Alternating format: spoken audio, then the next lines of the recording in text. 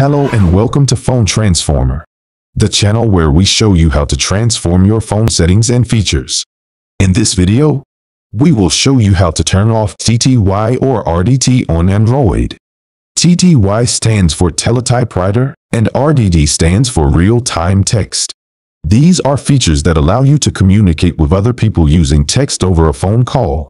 However, if you don't need these features or they are interfering with your normal phone usage, you can easily disable them by following these simple steps.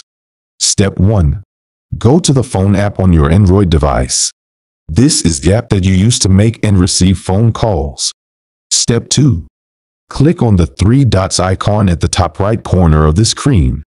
This will open a menu with more options. Step 3. From the menu, tap on Settings. This will take you to the settings page of the phone app. Step 4. On the settings page, scroll down and click on Accessibility. On the Accessibility page, look for the option that says TTY mode. Tap on it and you will see a list of different modes that you can choose from. These are TTY Full. This mode allows you to send and receive text and voice simultaneously on a phone call. You need a TTY device connected to your phone to use this mode. TTY HCO. This mode allows you to hear the voice of the other person and send text on a phone call. You need a TTY device connected to your phone to use this mode. TTY VCO.